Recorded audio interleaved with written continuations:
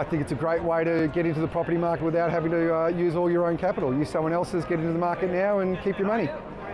Selling my house. No access to cash. As easy as that. When I think of a deposit bond, is this a trick question or deposit assure? Convenience, more than anything.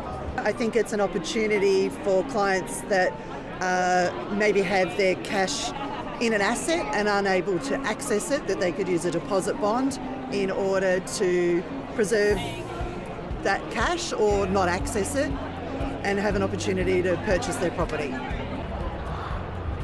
That they provide an alternate means to any property purchase.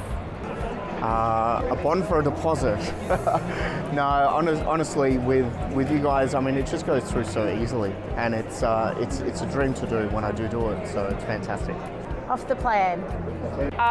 Getting onto the property ladder when you want to, rather than having to wait until we can. Deposit bonds, returns. Customers have to think that there is an option. It's not the end of the world. You have one thing where it can help you on your home ownership journey. Ease of use. They're, nice and easy. How's that? That's two. Helping clients to achieve their dreams to buy the property.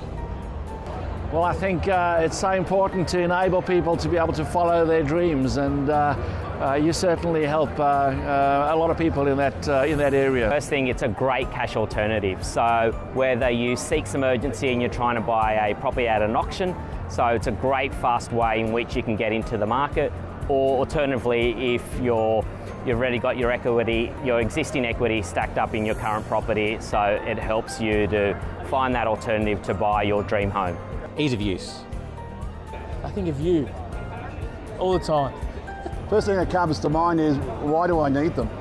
Fast, easy, helping the clients get their properties quicker without cash. Customers don't need to use their own money straight away. A great solution for customers. Now on, I'd have to say deposit assure every day of the week.